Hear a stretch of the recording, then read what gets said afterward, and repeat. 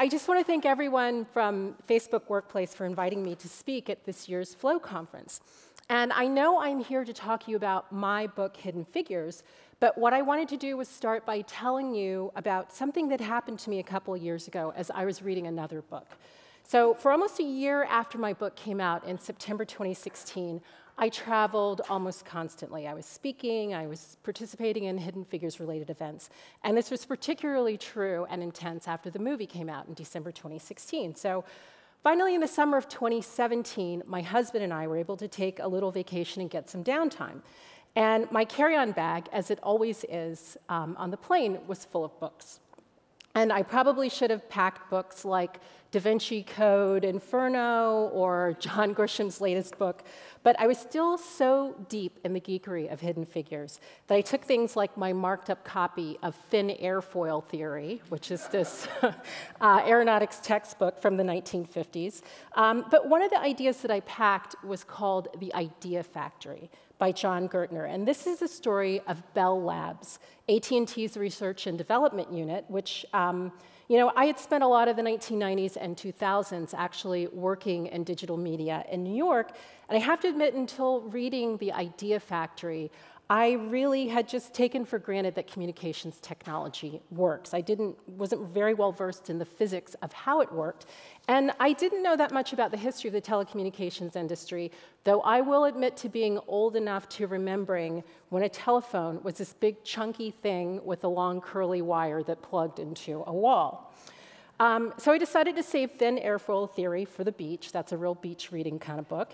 And I started reading The Idea Factory on the plane on the way to vacation. And the book's jacket copy describes this story as a deeply human story about the extraordinary men who laid the foundation for the information age. And indeed, it is a drama. It's an excellent book, highly recommended, starring many of the industry's founding fathers, like Claude Shannon, who pioneered the theory behind communications networks, and William Shockley, who won a Nobel Prize for research that led to the development of the transistor. Of course, Shockley then went on to infamy as one of America's best-known and most unapologetic eugenicists. But reading about these people and the ideas that took us from the telegraph to smartphones, I felt the same sense of wonder that I felt when I got to relive the evolution of flight from the Wright brothers' Flyer, the first airplane, to the Apollo spacecraft. Now, at some point, I came to a passage in the book about the Bell Labs math department during the late 1930s and early 1940s. This is right on the cusp of World War II. And the critical role that the mathematicians were playing in that research process. So there's this parenthetical reference mentioning the fact that by this time, the company employed a number of female mathematicians. And this wasn't even a full sentence dedicated to this fact that there were women working in the math department. But this seemingly throwaway reference at that point, and this is, at the end of this Hidden Figures tour, just commanded my full attention. So I'm reading it on the plane. I start getting agitated. I'm thumping the book with my finger, and I'm almost shouting at my husband. I'm like, I knew it, saying things like this. And of course, my husband's trying to calm me down because people get thrown off of planes for doing things less than that these days. But reading that line, I felt like the past had given me a secret sign. Here was an American research and development organization, very similar in ambition and scope to the National Advisory Committee for Aeronautics, and that is the NASA's predecessor agency, where the women of Hidden Figures worked. They were operating at the same time, and like aeronautics, the telecommunications industry required relentless experimentation, data collection, and analysis in order to improve a technology that was connecting our country and the world in ways that were previously only possible in science fiction. Bell Labs was like the NACA's laboratories, the oldest of which was the Langley Laboratory in Hampton, Virginia, where Hidden Figures takes place and where I grew up. And from my research, I knew that just during the years of World War II, the NACA hired and trained 400 female computers at the Langley Laboratory alone. And that group included Dorothy Vaughan and the other Black women that I write about in my book. Now, before Hidden Figures, I would have read that line in the book and just kept moving. But what I had learned during my research was where to look for these women and where to look for evidence of their work. And I knew there was an army of women hiding in that snippet of text. And I could see them now, even though history hadn't. And when I started researching Hidden Figures back in 2010, I didn't realize that my story was actually about a multitude of women mathematicians. I started with the idea of writing a book about one heroic individual, and that was Katherine Johnson, who calculated the trajectories for the Project Mercury manned spaceflight missions. She's been well known in a certain fashion for many decades in Hampton, Virginia. And over the years, something of a first and only cult has grown up around her. Some people thought that she was the first or the only Black woman from her era to have worked at NASA, or even the first or only woman from that era to work there. And what I can tell you is that from my very first interview, when I first started working on this book and sat down with her, she was not interested in being put on a pedestal by herself. And even as she talked to me about her own contributions to the space program, she was very clear about the fact that not only was she not the first Black woman to get there at NASA, when she showed up in 1953, she was welcomed by an entire room full of Black female mathematicians. And she also told me unequivocally that the woman who ran that segregated group, the West Area Computing Group, Dorothy Vaughan, was brilliant. And so by finding Dorothy and by finding these other women, I found not just the beginning of the story, but I also found its meaning. And the truth is, what I now believe is that one of the great underreported stories of the 20th century, and this is a century in which we taught machines to count, we split the atom, we escaped the bonds of gravity of our planet, and this is often referred to as the American century, that the hidden story of the American century is a story of women sitting in rooms doing math. Now, whenever I see scientific or technological process and advances that require experimentation, data collection, computation, and analysis, I start looking for the women. The first 5 Black women started working at the Langley Laboratory in 1943, and I believe that when we count all 10 of the NASA centers from 1943 through 1980, there may have been as many as 80 Black women working as computers, mathematicians, engineers, and scientists.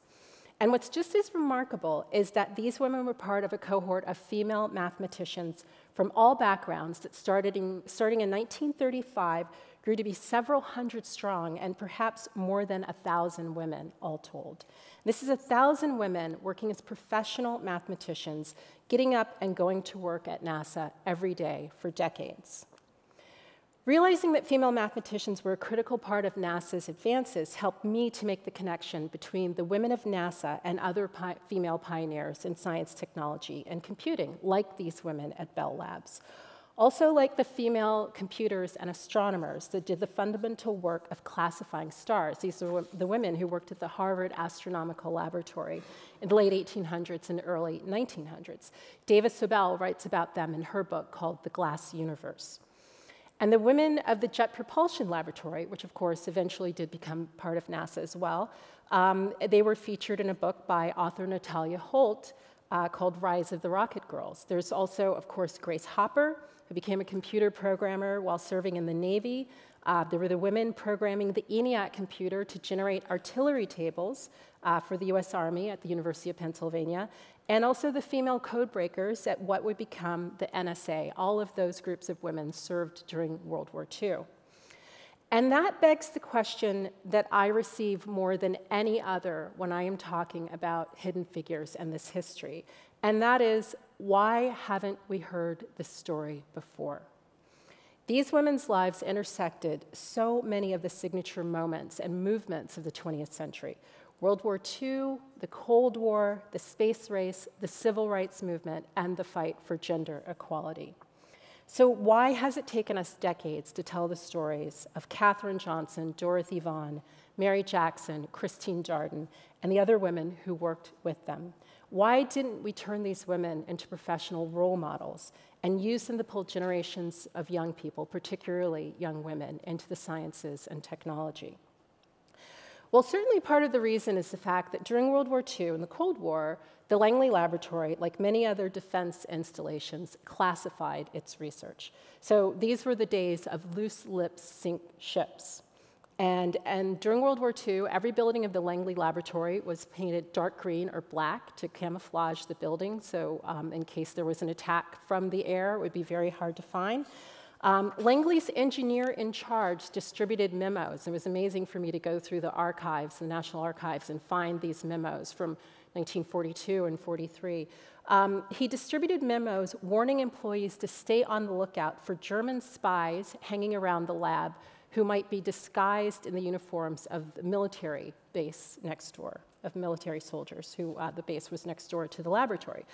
The most blatant of the reasons, I think, for the invisibility of these women was the physical separation of the workplace itself. So the black women worked in a segregated office. This was apart from the white women, even though they did the same job. They were forced to use the colored bathrooms, and they ate at a colored table in a separate lunchroom. They knew that they had to come to work dressed to the nines, otherwise they might have been mistaken for a cafeteria worker, perhaps as the custodian. And then furthermore, the women of all backgrounds in the beginning were separated from the men in separate computing pool offices.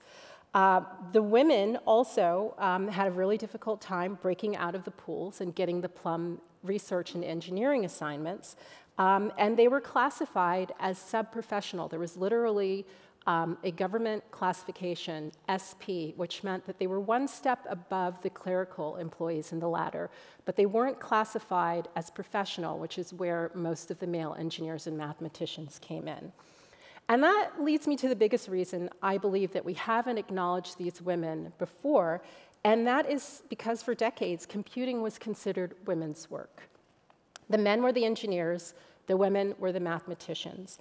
The men did the manly analytical work, this is the way it was seen, and the women did the rote computing. And most of these women, regardless of their race, again, were hired in at the bottom of the ladder. And that included, in the 1950s, Langley Laboratory began hiring black men. They were hired in as engineers, whereas all of the women tended to be hired in as sub-professional data analysts or computers.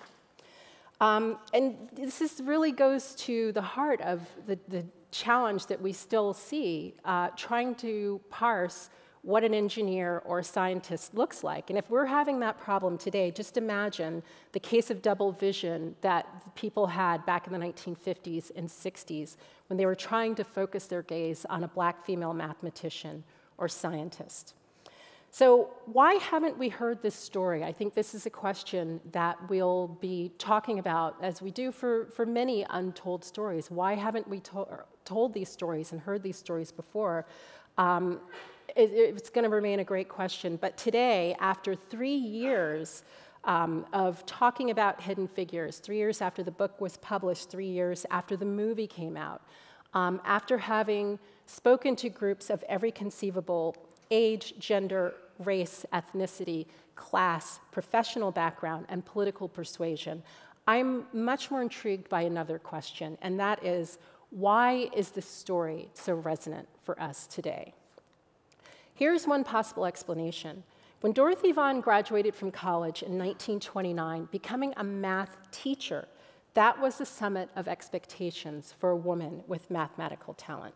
And then from the 1940s through the 1960s, the number of women who could or would reasonably be expected to follow in the footsteps of the women of Hidden Figures was tremendously small.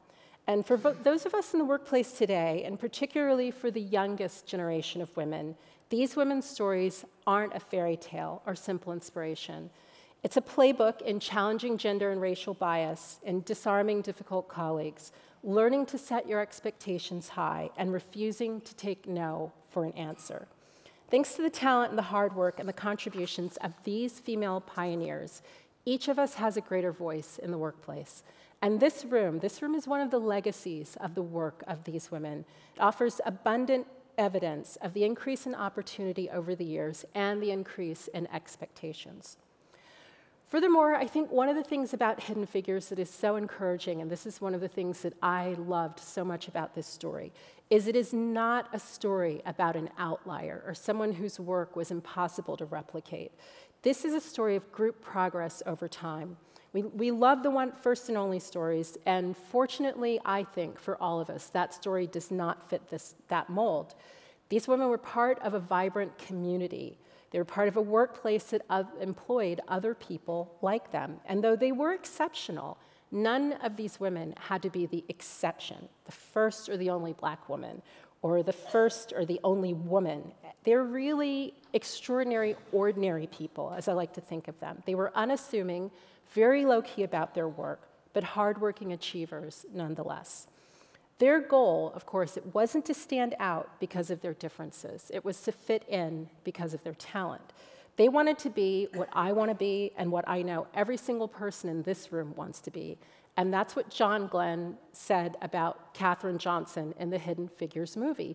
He called her the smart one, just the right person at the right time for the job at hand.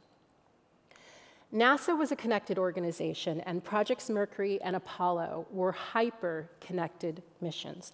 There were more than 400,000 people working on the moon landing and bringing that to fruition in the summer of 1969. Every person working at NASA and all of the affiliated teams in the military, all of the private contractors, they knew that they were part of a mission that was, and in many ways still is, synonymous with innovation and with breakthroughs and making the impossible possible. NASA really wasn't a scientific agency simply concerned with the production of knowledge. It was an engineering agency. Its charge was to find practical solutions and show results in a constantly changing environment. And though we usually think of innovation as technology or product focus, Hidden Figures is also about how the job is only half done unless we bring innovation to people as well. The Hidden Figures phenomenon has given Dorothy, Catherine, Mary, and Christine their long overdue star turn, which is amazing. And is this sort of I'm still just can't quite believe this whole Hidden Figures thing has happened. And I'm just stunned that these women from my hometown, these are women that I would see in the grocery store, who worked with my dad at NASA, whose children went to school with my mother, and whose grandchildren went to school with me.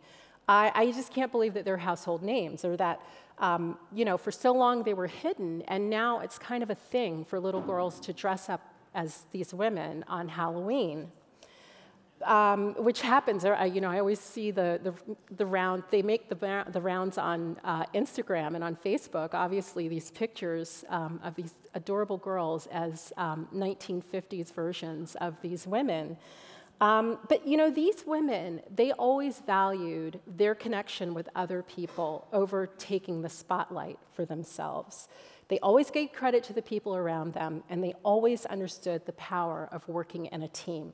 And this is something else that comes through this story, and I think it's another reason why it feels so fresh, even though the incidents in the book and the movie happened 6 decades or more ago. And I think these women and their colleagues offer us concrete lessons about how we can give a greater voice to everyone in the workplace. So just a couple of notes about some of the things that happened behind the scenes and to really illustrate that connection that happened between these women and their colleagues. So one of NASA Langley's most notable leaders was a man named Melvin Butler. So Melvin Butler, he was Langley's head of personnel during World War II. He started out as a bicycle messenger. He became an assistant in the personnel office, and then he was promoted to head of the office and held that position until his retirement in 1975. During the war, it was his job to solve the problem of how to deal with the escalating need for computing power, which was happening concurrently with a shortage of male mathematicians who were being sent off to the front to fight. First, he recruited white women at women's colleges, but he still needed more people. So after a 1941 executive order banning racial discrimination in the civil service, there was a new source of labor, Black Americans who had been segregated out of the civil service from the Woodrow Wilson administration. Then by the spring of 1943, applications of Black women with math degrees began filtering onto Melvin Butler's desk. Now, the laboratory had employed African Americans, but only in the typical roles of janitors and laborers and cafeteria workers. And Melvin Butler, he was from Virginia. He was from Portsmouth, Virginia. He was a local boy. Virginia was a segregated state at the time. So it required no imagination on his part to guess what his fellow Virginians might think of bringing Negro women into the Langley laboratory offices, no matter how educated they might have been. Now, one of the things I always hoped to find when I was doing the research, and I think everyone who's writing a book like this, you always want the smoking gun that provides incontrovertible evidence of this person being at that place at that time saying exactly this thing. So I was always looking for the memo from Melvin Butler saying, I hereby authorize the employment of colored computers, this facility. I never found that exact memo, but being a nonfiction writer is a lot like being a prosecuting attorney. You have to build your case based on the evidence at hand. What I did know about Melvin Butler is that he was on the job when the first black women came to NASA, and the human resources buck stopped with Melvin Butler. By opening the door to these black female mathematicians, Butler gained critical support for the mission of his organization and of our country during World War II. But he also made a profound change in the DNA of NASA, and it's one that endures to this day. So sometimes the act of opening a door is enough to start a revolution. Now, Melvin Butler turned Langley into a racial relations laboratory as much as it was an aeronautical laboratory. Being a woman in a mostly male industry and being black in a predominantly white workplace usually meant that these women felt the pressure of representing an entire group of people, not just themselves. And the black women were keenly aware that the interactions that they had with their white colleagues, whether they were positive or negative, could have implications for the entire group. Dorothy Vaughan understood this, and she had a really unique perspective on the groundbreaking role that her girls, and they all were referred to as girls, they called each other girls. Even when I was doing interviews with these women many decades later, they would refer to each other and themselves as girls. But Dorothy really had a unique perspective on the role that her girls occupied. So she herself was a talented mathematician. She was ready to tackle any computing jobs that the engineers laid on her desk. They would often ask for her personally to do their computing. But by 1949, Dorothy had been promoted to the head of the all-black West Area Computing Group. So she was responsible not just for her own career, but for the career of a room full of other women. And as a supervisor, Dorothy was in charge of leading the women in the group through the analysis that characterized, whatever it was, whatever the computing was that they had to do. She would sit down and walk them through it.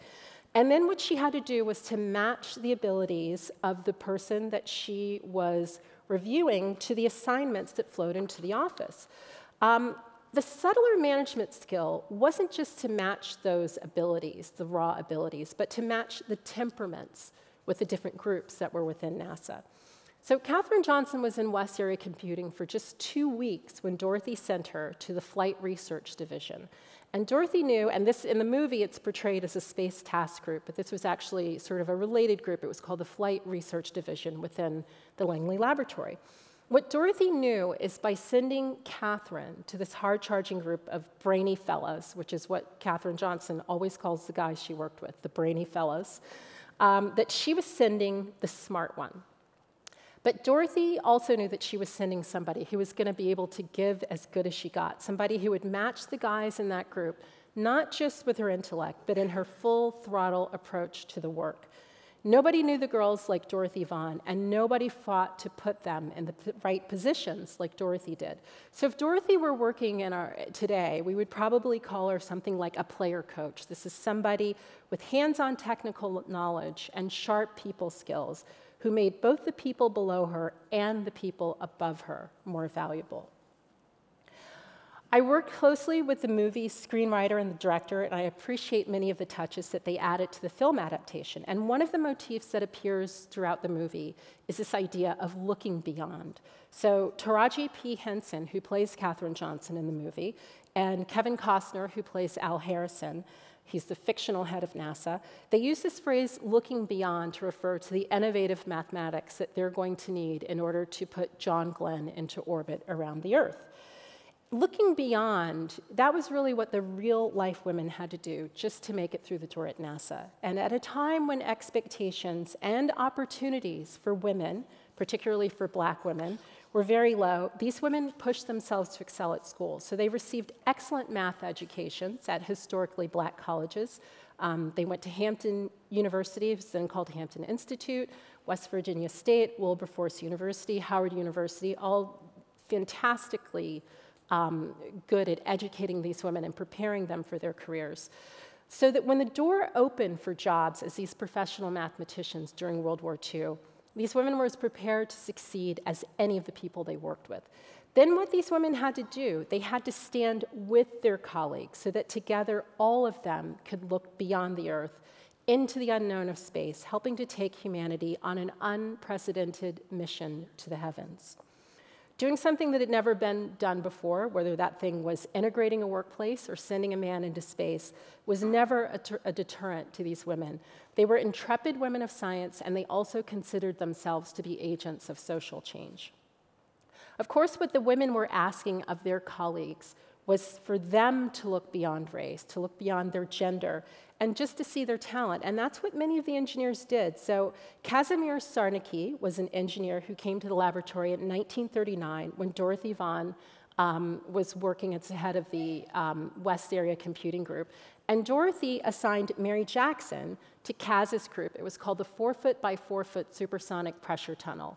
And it was doing experiments at the speed of sound, up to 2 times from speed of sound to 2 times the speed of sound, which was, very exciting research at the time. They were doing that in the 1950s.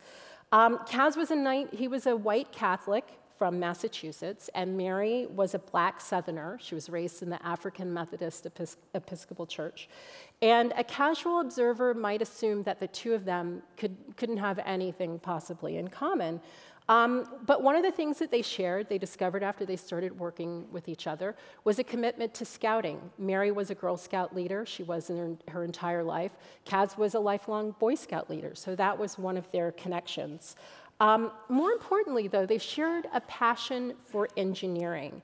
And Kaz recognized Mary's talent very soon after she landed in his group, and he was not about to leave brain power on the table. He said to her, "Listen, Mary, you can't spend your entire career in the computing pool. You've got to be an engineer." And then what he did was he went on to make her success his responsibility by sponsoring her for the engineering training program, even as that required her to get a special permit from the city of Hampton because the required courses were held at a then segregated white high school.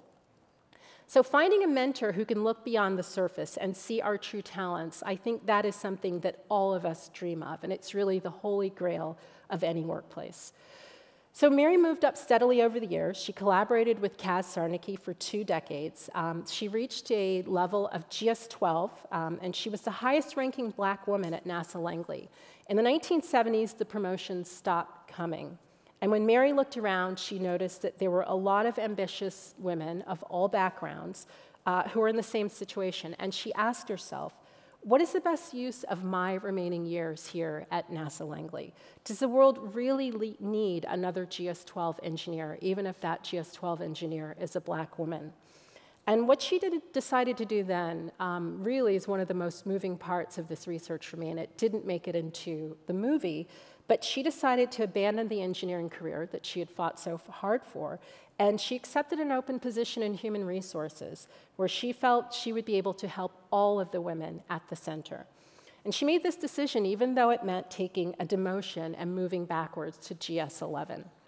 And the thing about Mary, she was an engineer through and through. She had years of experience at this point. She knew how engineers thought, she knew how they worked, and she knew what they valued.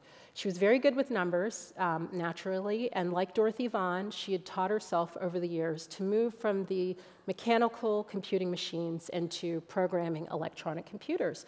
So in this new human resources position, she used her programming skills to dig into the employee database, or as one of the women who worked with her said, we hacked into the computer. They went in, they got all of the detail about the people there at the center, and what she found was that even when women and men with the same qualifications and had the same performance reviews were coming up for promotion, the women did not get the same promotions, and they didn't get the corresponding salaries. And this was something about which senior management was pretty oblivious until Mary and Gloria Champagne was the name of the other woman who did this analysis and presented the report. These facts, until that moment, really had existed squarely in their blind spots. So Mary created charts. She made the case for the overlooked women at the center. She was determined to fix the discrepancies, and she changed minds. She got results. She mentored and trained other women to help her in this mission, and she and her colleagues were able to use those number crunching and programming skills to level the playing field for the next generation of talented women, including Dr. Christine Darden, who went on to become one of NASA's and also one of the world's international experts on supersonic aircraft. And if you've read the book, you know Dr. Darden's story, but she's not actually in the movie because she was the next generation. She actually went to school with the children of Christine Darden and Dorothy Vaughan, and also with my mother at Hampton University. Now, of course, Mary recognized that her own voice had been amplified by the support of people like Dorothy Vaughan and Kazimierz Sarnecki. And she really went out of her way to ensure that the women that she worked with who were coming up behind her had the chance to have their voices heard as well. We live in a culture that places a premium on individual success and personal branding, but one of the incredible things about Mary Jackson is that she truly saw achievement as something that functions like a bank account. It's something that you draw on when you're in need, and it's something that you make deposits to when you're blessed with a surplus. Mary worked very hard for decades to help others reach their potential. And what she understood and what she really believed, and everyone who talks about her mentions this, that helping others unlock their potential essentially is raising up an army in the service of the things you believe in most. And what Mary's career teaches us, I think, is that sometimes the best use of our individual talents is helping to liberate the talents of other people. And those people, as we know, are among the most valuable people in our careers and in our lives.